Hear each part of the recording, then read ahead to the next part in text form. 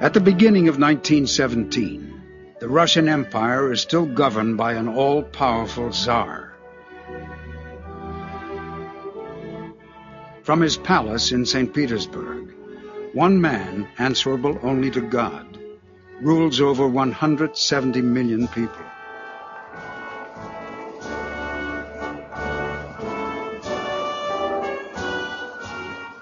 Nicholas II holds more power than any other monarch in Europe. He has resisted political change.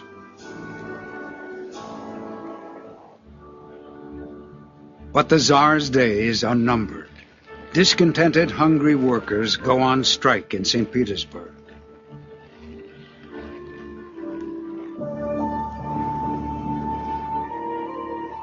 Russia has been fighting in the First World War for nearly 3 years, and the Tsar's huge armies have become demoralized and disaffected.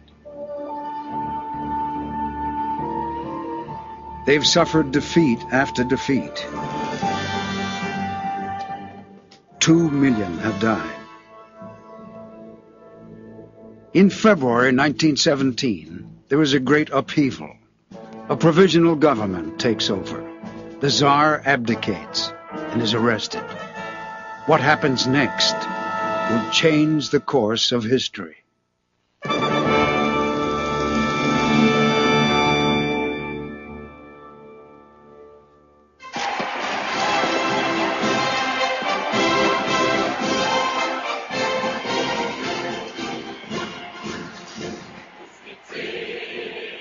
Russians believed they had won their freedom at last.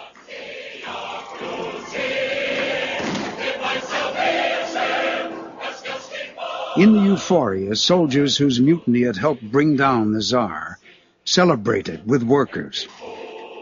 Most people expected democracy, elections, and an assembly to steer the country.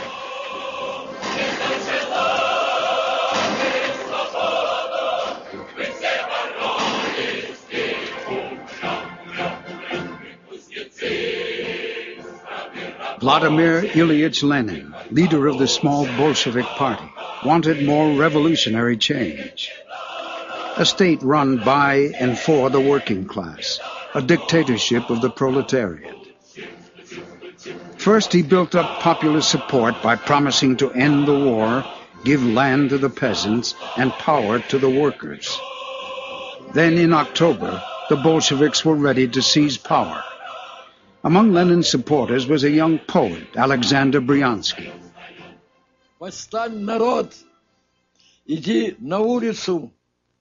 Take to the streets, rise up, raise your hammer, forge happiness for the world, end the bowing and scraping, go boldly, shine, rejoice. On October 25th, 1917, the Bolsheviks moved on the Winter Palace, where the provisional government was based. Bryansky was with them. On Lenin's advice, the sailors put on the uniforms of Winter Palace employees. They worked their way into the building through back entrances, attics and roofs. On a warship behind the Winter Palace, Bolshevik sailors waited to give a signal for the final stages of the coup. When the aurora fired, everyone rushed forward, shouting hurrah. We climbed over the gates and broke into the Winter Palace. I was at the front. I ran up the stairs and stumbled into a big hall where there was a whole detachment of officer cadets with their rifles at the ready. I shouted, "Throw down your rifles!" And they threw down their weapons as if to order. They'd seen how angry we were. The taking of the Winter Palace was reconstructed on film by the revolutionary's own director, Sergei Eisenstein, in a highly dramatized version.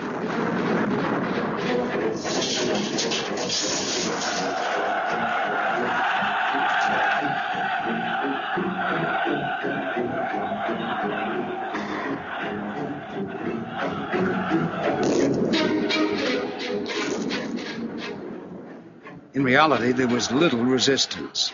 Only 5 were killed.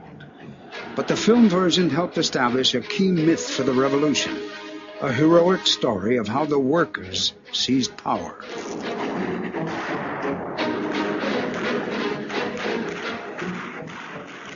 That same night, Lenin spoke to the workers' revolutionary councils, the Soviets, setting out his vision. He told them Russia had turned a new page, leading to the victory of socialism. From now on, he said, the oppressed masses will themselves form the government. Outside the hall, many were frightened by what the Bolsheviks might do. But the early believers were excited by Lenin's message and full of hope. Что будущее России пойдет по другому пути, по пути власти. I thought that the future of Russia would take a different path, that the people would exercise power through the workers and soldiers, Soviets. Everyone would work wherever they were, free from exploitation. Мне нравилось, что эта теория обещает в будущем. What I liked was the promise of a happy, classless society in the future, in which everyone would enjoy all the good created by the society. Потому что меня что привлекало? Справедливость. I was attracted by the idea of justice, equality between people, acting in the name of humanity. Действия всех наших структур ради человека.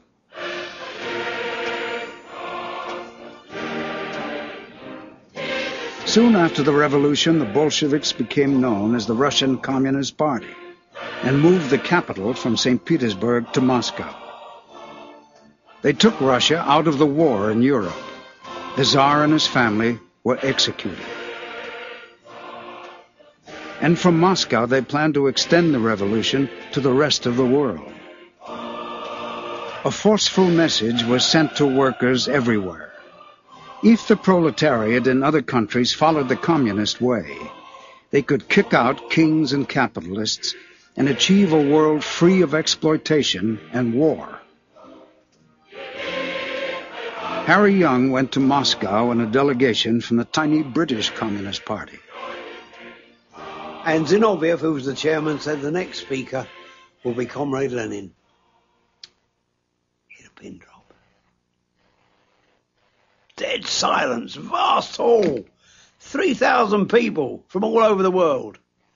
And a little man, or not much bigger than me, broader-shouldered, with rather Mongolian-looking face, very bald head, little whiskers there.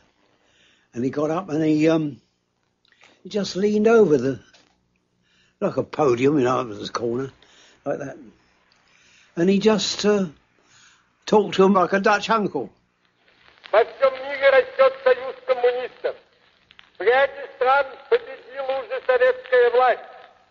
Еще недолго, и мы увидим победу коммунизма во всем мире. Мы увидим основание Всемирной Федеративной Республики Советов. I thought he had set the scene for the World Revolution, and that the Bolshevik Party would successfully lead it. That next would be Germany, then France, then Italy. In the ferment after the First World War, others tried to follow the Bolshevik example. In Berlin, communists tried to seize power. In Munich, they succeeded briefly. In Hungary, a Soviet republic lasted several months. But the successes were short-lived. Communist uprising was crushed. And back in Russia, the communists had to fight for their own survival in a vicious civil war against supporters of the old regime.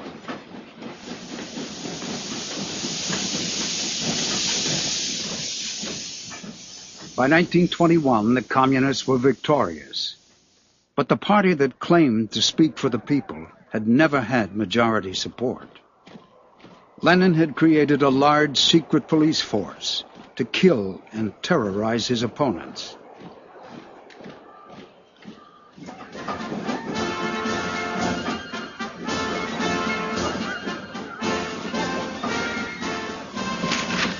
After the Civil War, the communists tried to win over the people. They became masters of modern propaganda. From the wagons of special agitprop trains, party workers acted out political dramas. On the trains, many Russians saw movies for the first time with an optimistic message about the future. Posters put across the central ideas of communism, as conceived by the 19th century German Karl Marx and adapted by Lenin. At the heart was the idea of class struggle. In the past, the capitalists had exploited the downtrodden workers. Now, the proletariat was to take control. In the factories, workers' representatives would make the decisions. The idea of profit would be abandoned. The fruits of their labor would be hospitals, housing, and schools. And it would be for Communist Party members, the true believers, to lead the way to this radiant future. Mikhail Minlin was working in a Moscow factory. We didn't need special words. We weren't going to discuss the theory of building communism.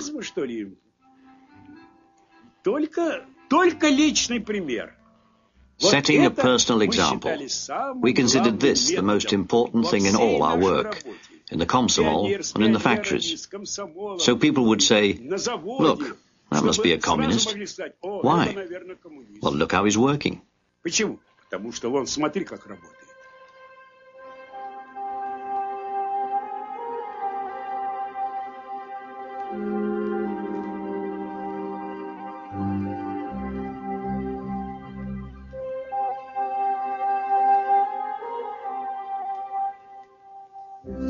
Russia's peasants, 80% of the population, were the least well-off in the new society.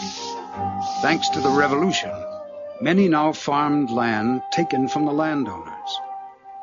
But their living standards were well behind the rest of Europe. Few were literate, but in 1920, the new government decreed that all Soviet citizens were to be taught to read. Teams of young activists were sent to the country.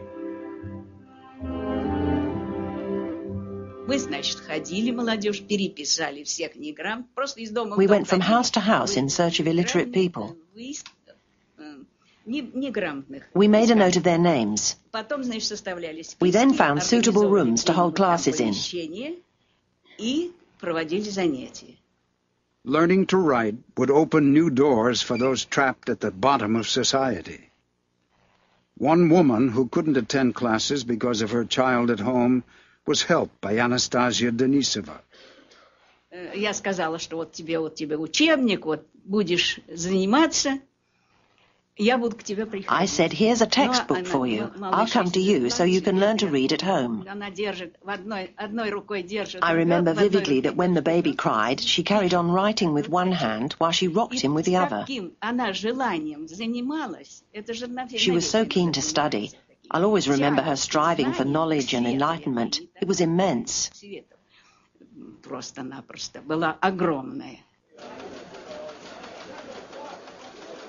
To produce engineers and technicians for the new society, training was expanded. And the communists said women should have equality with men, with equal pay. Ella Shistya was one of a new generation of women. Когда Ленин сказал, стране нужна электрификация, when Lenin said that communism is Soviet power plus electrification, I decided that I should become an electrical engineer, that was my holy duty.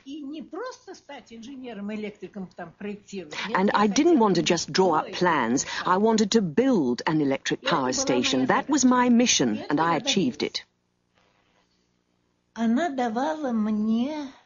The revolution gave me the right to feel equal to any man. It gave me the right to work, to study what I wanted to study. Она давала мне право трудиться, учиться так, как я хочу.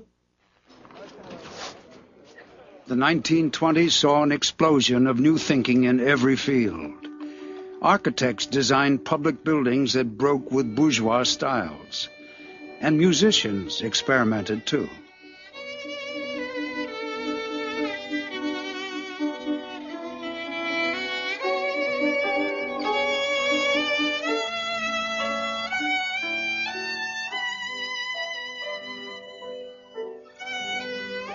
Izo Dekja was part of a bold experiment that took the idea of equality to new heights. He played in a special Moscow orchestra in which the musicians were so equal that no conductor was needed. To achieve this solidarity and harmony, the musicians sat facing one another. В начале революции, когда произошло, было очень тяжело жить. Life was very hard for musicians at the beginning of the revolution. The conductors didn't treat them well at all.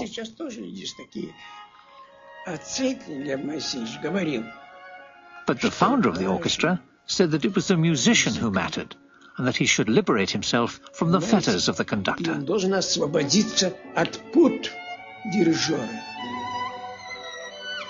In the first symphony orchestra without an oppressive leader, musical decisions were made collectively.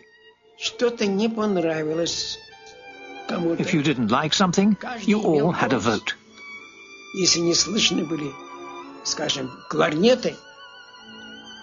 For instance, if you couldn't hear the clarinets, you told them the truth. You're behind. You're not coming in on time. Or you have to play this bit like this.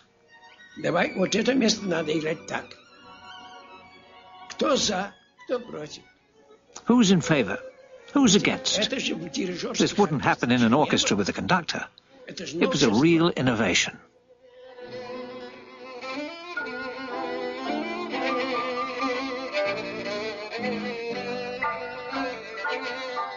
But despite all the talk about equality, the Russian masses did have a conductor who directed everything, and it was Lenin. By the time he died, he had created a one-party, one-ideology state, and an elaborate system of control.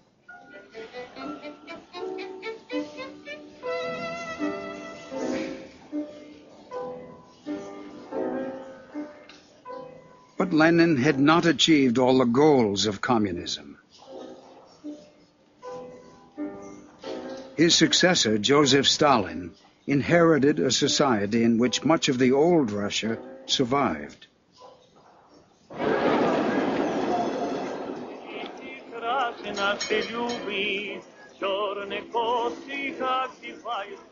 Large sectors of the economy were still in private hands.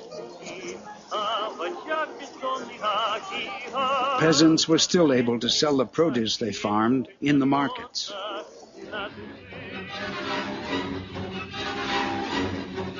But Stalin was determined to make the state the sole economic power.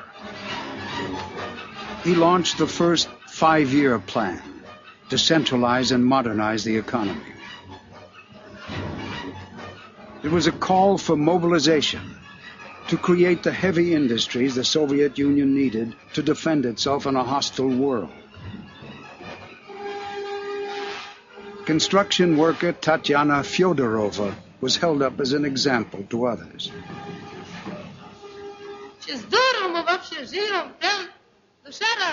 We live so well. Our hearts are so joyful. In no other country are there such happy young people as us. We're the happiest young people. And on behalf of all young people, I want to thank our party and our dear comrade Stalin for this joy that we have.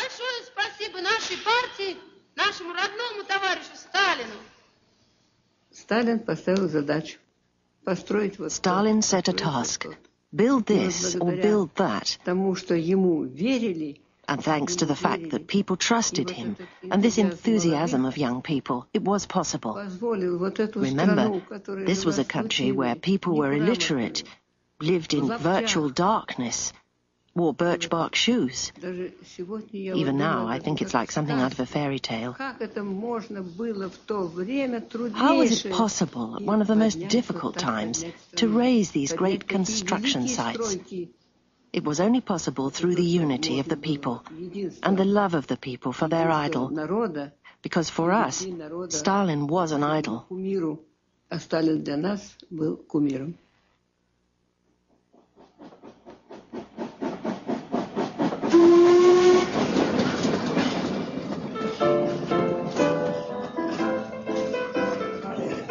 With so much to build so quickly, workers were sent all over the country.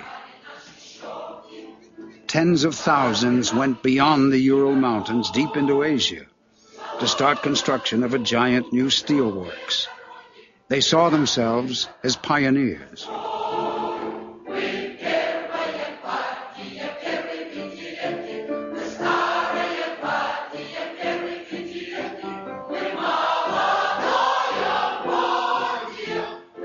For Valentina Mikova and Mikhail Arkhipov, these were the most fulfilling days of their lives.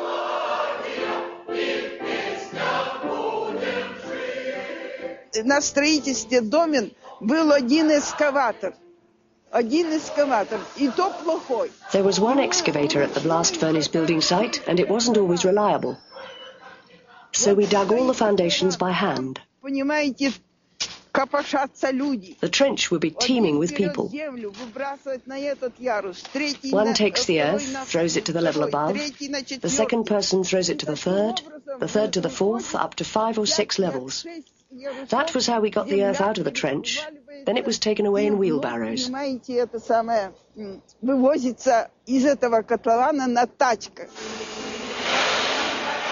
Magnitogorsk was modeled on a plant in Gary, Indiana. Among the workers were thousands of forced laborers, and all lived in terrible conditions. The beds were in one large room, shared by up to 200 people, often whole families together. There were wooden lavatories outside and a communal kitchen. Water was rationed, and we had to get that outside as well.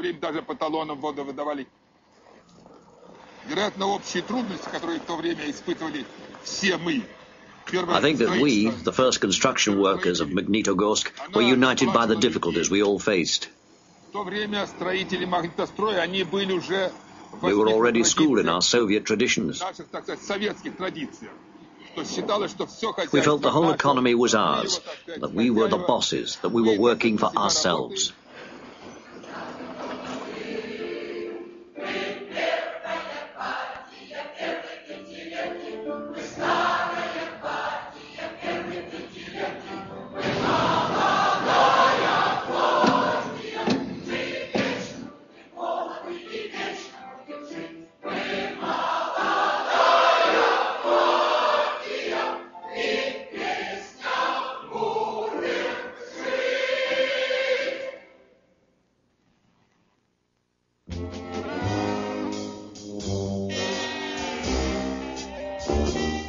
The burst of construction and spending in the Soviet Union came during the Great Depression in the West. Many of the jobless liked what they heard about communism. It sounded like a worker's paradise. I became a communist in short because of what I saw around me here in the United States of America. There was misery, there were children going to bed hungry, there was poverty, and there was no reason for it. We were the richest country in the world, and I saw communists out on the streets demonstrating and trying to do something about it. And that would sum up why I joined the Communist Party. Well, I believe what was going on in the Soviet Union was a noble experiment. You stop and think for a moment of what is the aim of socialism? It's to end all exploitation. It's to put an end to wars. It's to build a system of cooperation instead of confrontation. It's to do away with the extremely rich on one side and the extremely poor on the other side. The Irish playwright George Bernard Shaw toured the Soviet Union, visiting factories and farms with Lady Astor. Shaw wrote in a hotel guest book, "Tomorrow I leave this land of hope and return to our western countries of despair." When he got back, he claimed Russia had been maligned. We have rebuked her ungodliness, and now the sun shines on Russia as on a country with which God is well pleased, whilst his wrath is heavy on us, and we don't know where to turn for comfort or approval.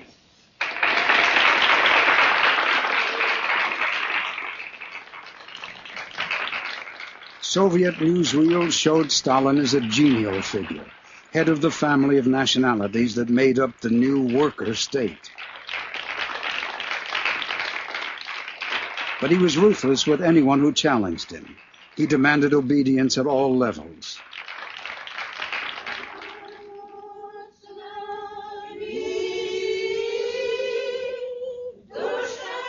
The church was a challenge to the communists. For millions of Russians, it was still a source of strength and offered the only alternative system of beliefs.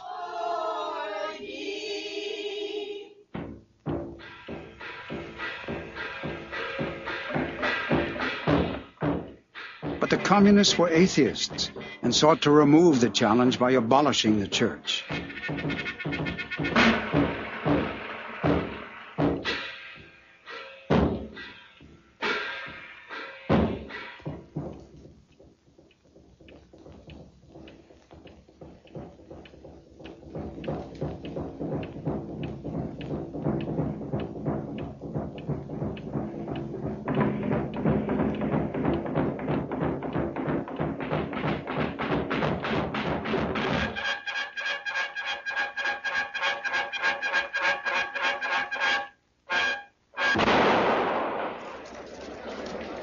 Village priests were ridiculed and harassed and forced to renounce their faith. Israel Chernitsky was a communist activist in his village in the Ukraine. Пришел батюшка, снял себя рясу и положил на стул. The priest came in, took off his cassock and put it on the table. They called the barber, and he cut off his hair. And the priest announced, "There is no God. I've lied to you." The peasant sitting there cried out, "How could you? We built you a house, and now you're saying there's no God."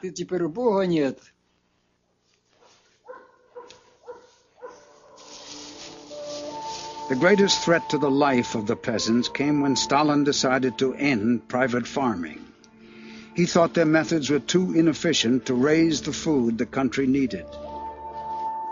A campaign was organized against the richer peasants, the so-called kulaks, who were said to be opposing Stalin's plans. Kulak farmers were rounded up. Зашли мы в дом, комиссия, человек 5-6, я уже не помню. И секретарь организации... We went into the house, the commission of 5 or 6 people, and the secretary of the party organization announced, "According to the decision of our meeting, your family is de-kulakized. Put all your valuables on the table. I warn you, no hysterics. I've got strong nerves. We'll stand firm." A woman burst into tears and cursed the authorities.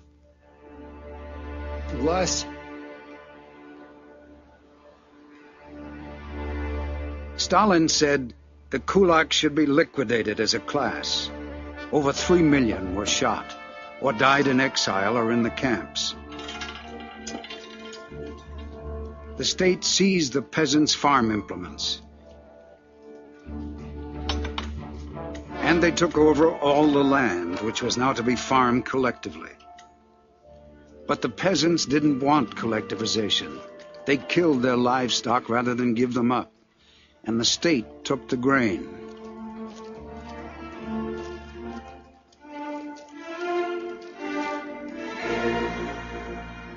The result was famine.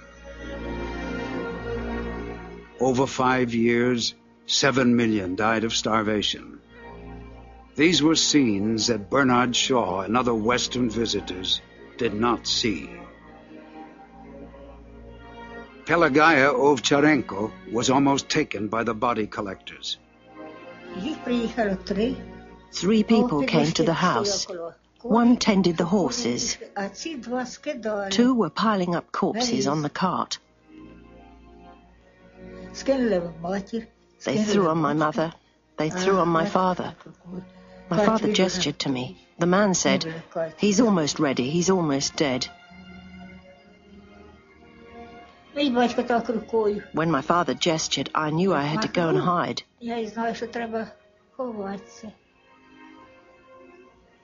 The men swore. They couldn't find me because I'd crawled away on my hands and knees and hidden myself.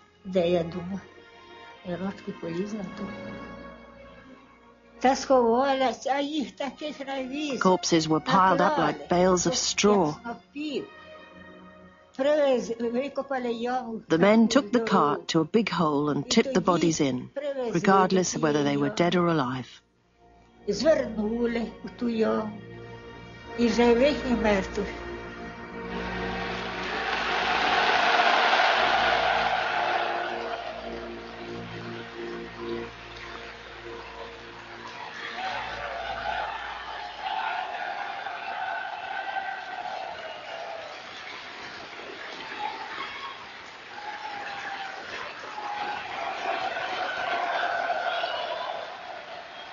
The terrible price was not mentioned when Stalin listed socialism's achievements in 1937.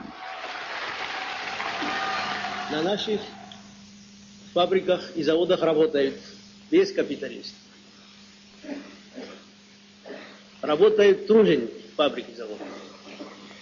Руководят фабриками и заводами люди из народа. Это и называется у нас социализмом на деле. На наших полях работают труженики земли, без помещиков, без кулаков. Руководят этими работами люди из народа. Это и называется у нас социализмом в быту. It was said Stalin's ovations were so long because no one dared to be seen as the first to stop clapping. For Stalin was not just using harsh methods to push through changes he thought were essential. He was obsessed with destroying all potential opponents. Stalin, the leader of the first workers' state, lived in reclusive comfort.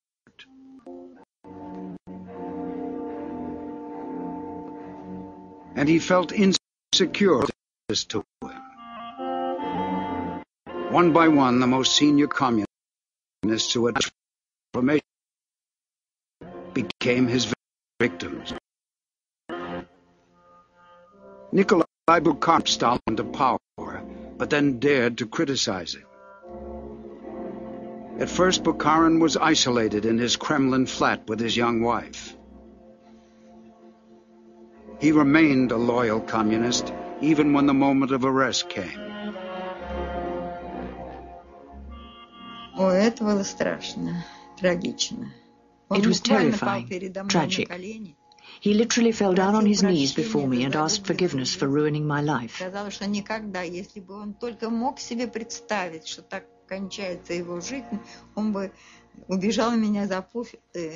that if he could ever have imagined that his life would end this way, he would have run as far as possible away from me.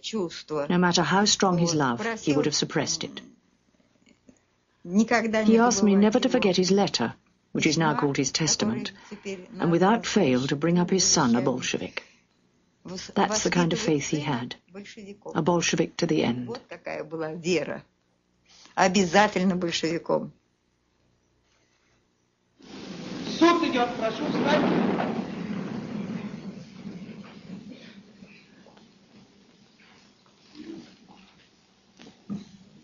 Bukharin's fate was sealed at one of a series of show trials, specially designed as propaganda events to create fear and instill obedience.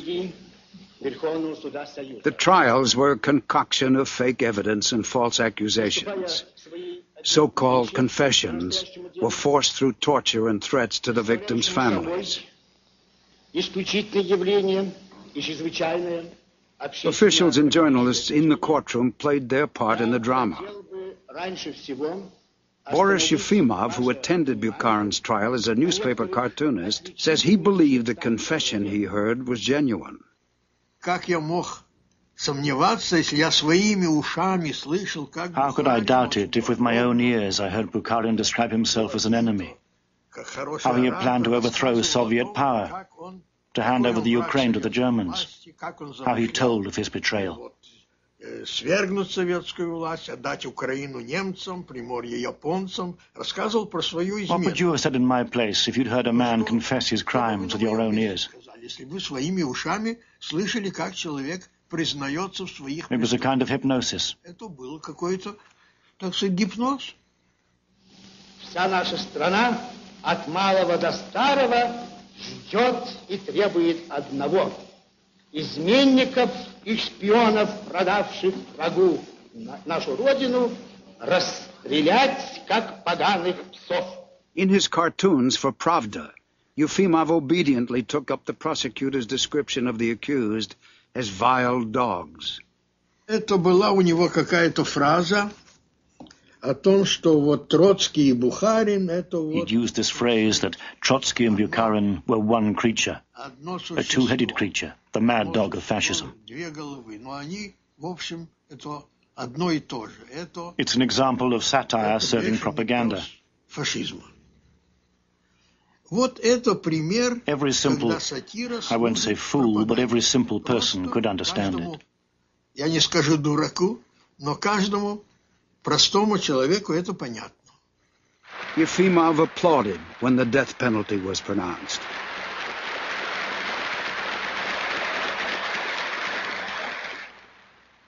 When they read out his death sentence, something snapped inside me. I felt that I'd changed, that the lights over our wonderful Soviet Union were extinguished. Я чувствовала, что такое я изменилась, померк и весь наш прекрасный Советский Союз.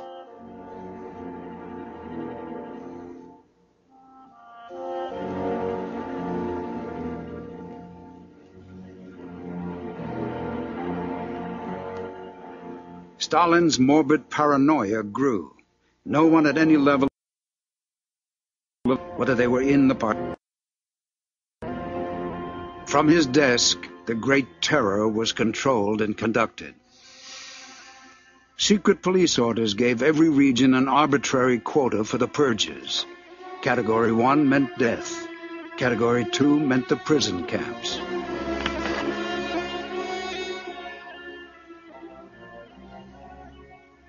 But at times Stalin grew impatient.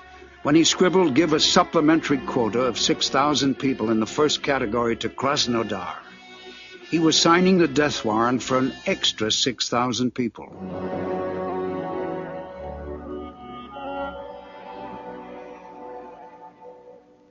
The purges struck many of the earliest enthusiasts for communism. Mikhail Mindlin in Category 2 was arrested and interrogated by the secret police in Moscow. When the interrogation began, I was asked to sign lies about myself and good comrades from my region. They handed me a list of 47 people.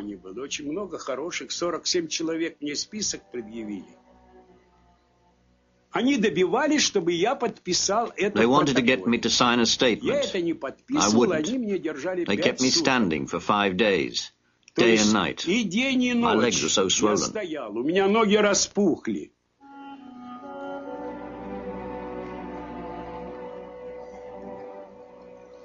At the height of the purges, ordinary people had to take part in mass demonstrations against so-called enemies of the people. Yet some who had been most devoted to what was going on. The young electrical engineer couldn't believe what her husband, a party official, told her.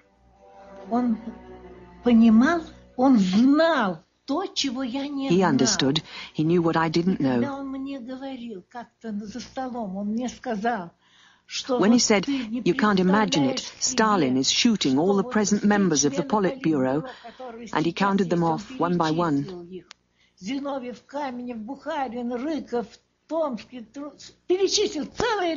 I couldn't bear it. We were having lunch. I picked up a knife and threw it at him. Thank goodness I missed him, but that was what was happening at the time. Stalin was shooting them all.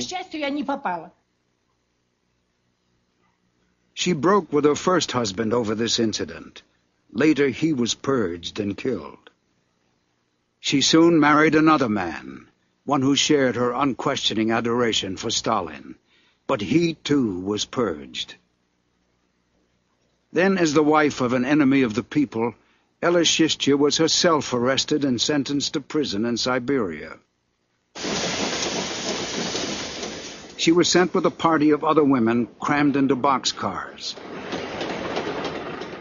With nothing but salted fish to eat, she developed a desperate thirst.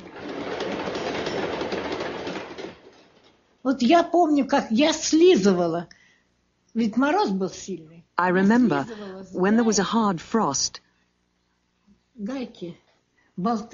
Inside the wooden cattle truck, I used to lick the ice off the metal screws and bolts, fearing only that my tongue would stick. That's how we traveled, for about a month.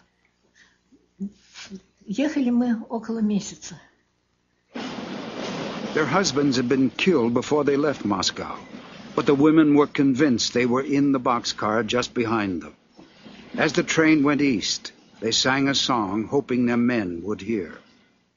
Это мы, ваши жены, подруги, это мы нашу песню поем. Из Москвы по сибирской дороге вместе с вами этапом идем. Прочитали в бутырках нам приговор, дали каждой жене 8 лет и, вручивши конвою пакеты, повезли нас по 100 человек. Было тяжко в холодной теплушке, ели только мы рыбный кондер. У конвоя выпрашивали свечку, не теряя былой свой задор.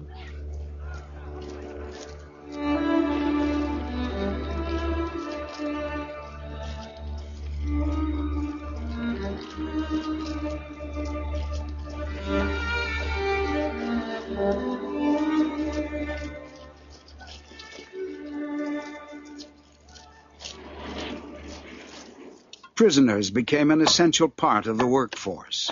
Slave labor for the new mines and railways. First I worked on the BAM railway. Then in Kolyma. The important thing was not to die of hunger.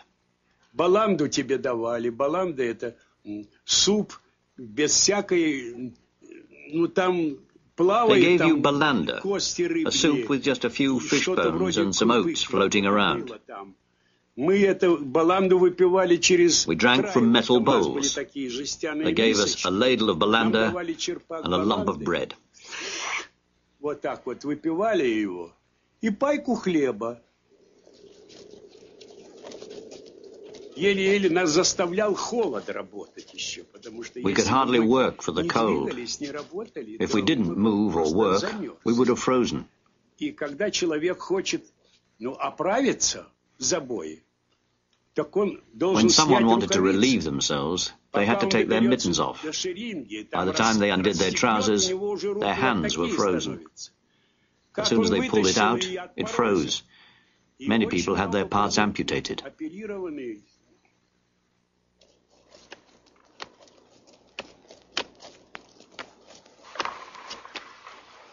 There were no injections or anything to reduce pain. They didn't even have proper scalpels.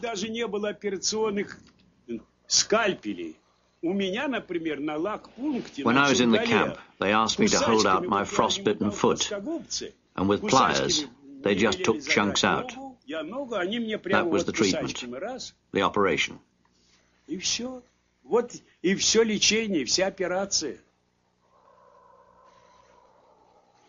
It was considered that if you survived the first winter, you'd get through your sentence. Most people didn't survive. большинство не выдерживало.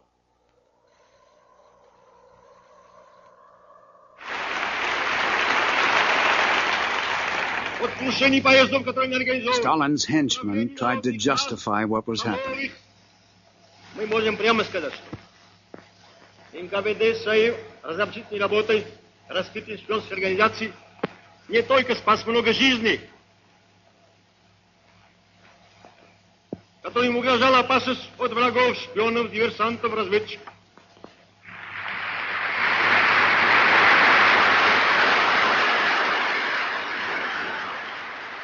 Applauding the message was the loyal construction worker, Tatyana Fyodorova.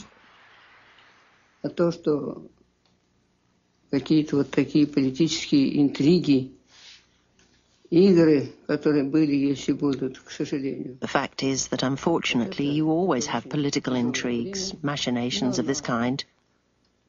Не заслонило движение вперед никак. It was a very hard time, but it didn't derail the movement forward in any way, because the country was growing at great speed. We're talking about a country of many millions. The whole population worked, sang songs. It doesn't mean that everything was extinguished, everything was lost. Это не значит, что сразу все куда-то погасло и все пропало. Нет. Нет.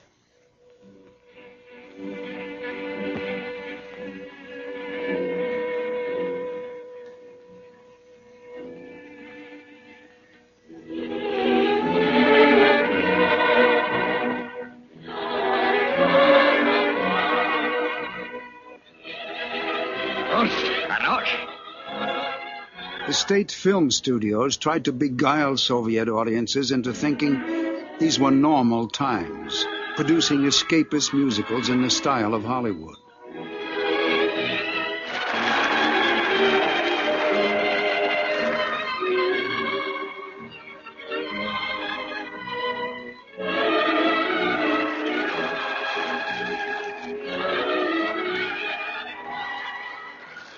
On the surface, for those it had not devoured, the great communist experiment could claim to have achieved many of its goals by the end of the 1930s. The vast majority were able to read. Great construction projects like the Moscow subway had been completed. And many Soviet citizens had opportunities for work they'd never had before.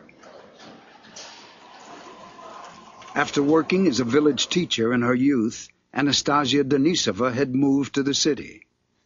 The revolution opened my eyes to the world. It gave me everything. I was wearing birch bark sandals when I came to Moscow to study. I didn't reach any great heights after studying, but my eyes were opened.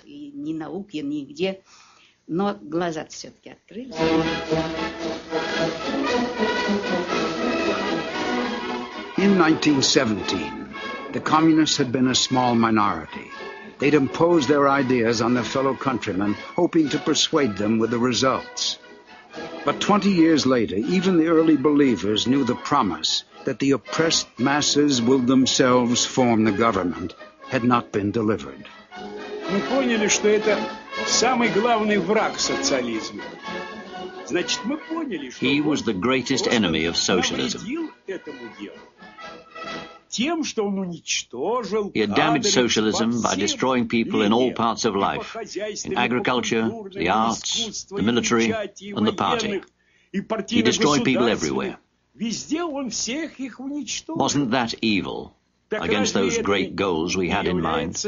Злом для той, великой, светлой цели, о которой мы все время говорим.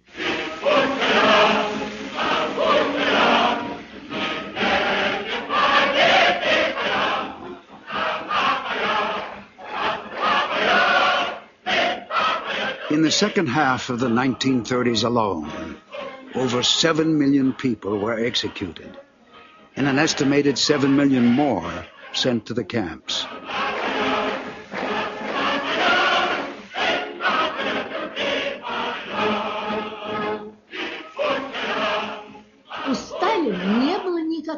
There was no socialism of any kind under Stalin.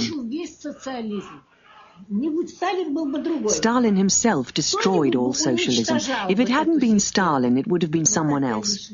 Someone would have destroyed this system because, probably, the time had not yet come for such a society.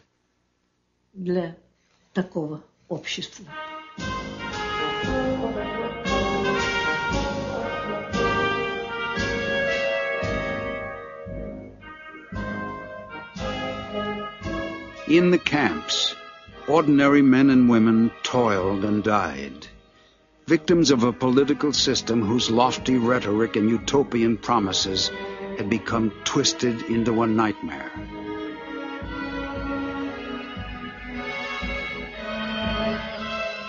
But far from dying, communism would continue to grow to become one of the most powerful forces of the 20th century, dominating the lives of millions and bringing with it the same popular hopes and the same vicious realities.